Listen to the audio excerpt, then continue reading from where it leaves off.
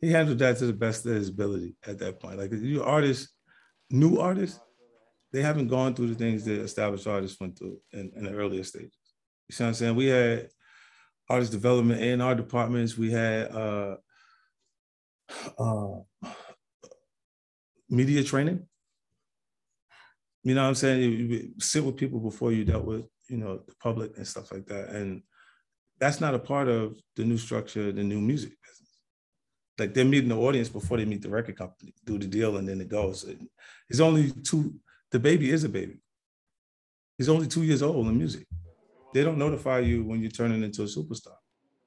You just turn into, because they have these new standards on him specifically, when his peer group, the other artists that came in that time frame, are saying things that the same things.